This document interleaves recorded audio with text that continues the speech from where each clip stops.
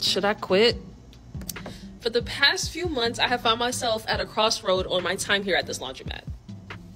To quit or not to quit? That is the question. But more specifically, when to quit? That's the real question. I started working here in October after being unemployed for about 8 months. I mainly reached out to the owner because, one, even though I blocked their numbers at the time, the bill collectors started calling me from different numbers, and two, I wanted to stay in the laundry industry any way possible so that I could gain as much information as I could.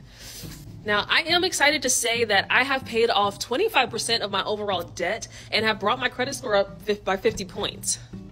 Plus, working here has taught me a lot about laundromats on the operational side, but the owner continuously angers me and is very stingy with information, making this laundromat internship a sour experience. I have been debating on when to put in my 2-week notice and what route I should go after I leave.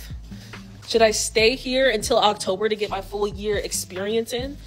Do I cut it short during the summertime? Do I aim to get a corporate job that may pay well but may not work with my daughter's schedule?